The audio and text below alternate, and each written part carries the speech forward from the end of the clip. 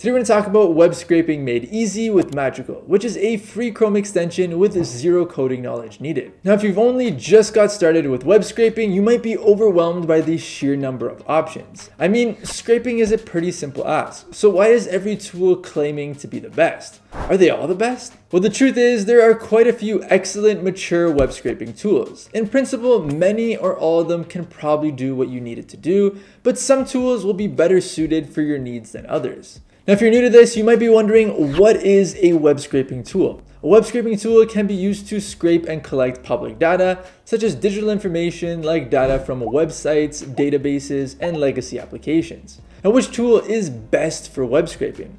Now, there isn't a designated best tool for web scraping, but there are a lot of strong contenders.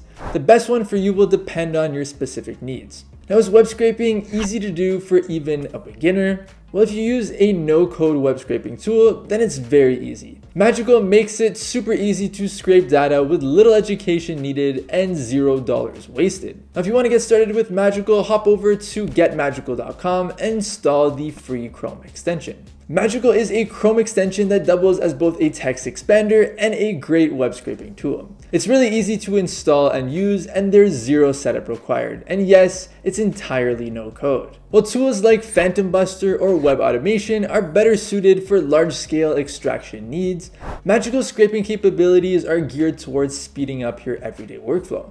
For example, if you find yourself updating your CRMs or ATS a lot with new profiles, Magical is a great choice. It'll teleport the data from your open tabs, such as your LinkedIn profiles of potential prospects, into your chosen destination, such as your CRM or a Google Sheet. Now let's hop into a quick demo with LinkedIn. We're going to use the Magical team for this and transfer a bunch of this data into Google Sheets. Let's try it out.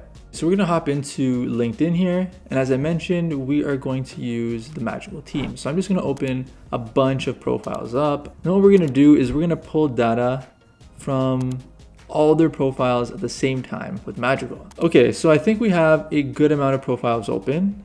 And next thing we want to do is we want to head over to Magical. We'll see over here, it's already pulling a handful of different variables, and there's a good amount of data here. And we can go through, and if there's anything we don't want, we can just delete it. So I'm going to delete mutual connections here. Maybe we don't need that. Then we're going to just head over to this button here. We're going to press transfer to new spreadsheet.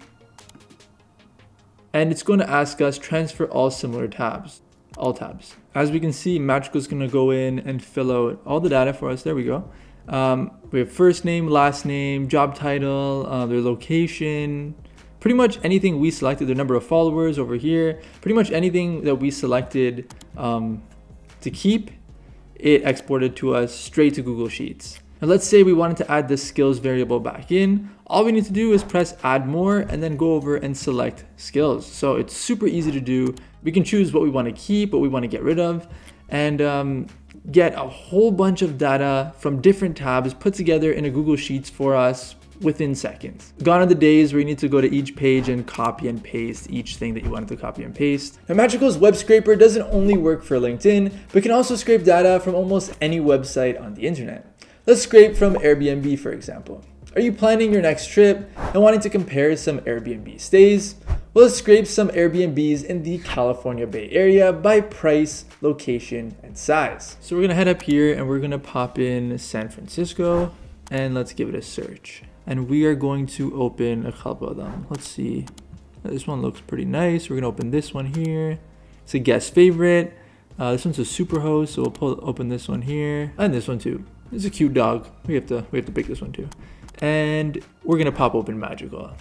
Now, as you can see, Magical is giving us a ton of different information. So I'm going to transfer to new spreadsheet. And once again, I'm gonna press all tabs. So 4, 5, 6, these 6 tabs, it's going to put it in a spreadsheet for us, all the information that we just selected. So let's press all tabs. And we're just going to wait for Magical to spit out all the information. As we can see, most of them are right in San Francisco. This is the only one that's not.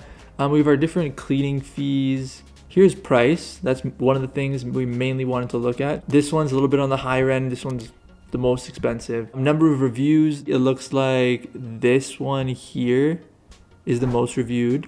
Yeah, this one has almost 600 reviews. So we can see that, and since we still have the link or the URL right in here, we can pop back out to the Airbnb page. So here, even total price, so this is with your service fees, with your cleaning fees. We can see that this one is almost double the price of this one, right? So we can do our comparison better when we have it all laid out within a sheet like this. It's a great way to take data from a bunch of different tabs and lay it out so easily right within a Google Sheet. It's as easy as that. It's that easy to scrape data with Magical. I hope I put your mind at ease and showed you that it takes zero code and zero experience to scrape various websites to collect data.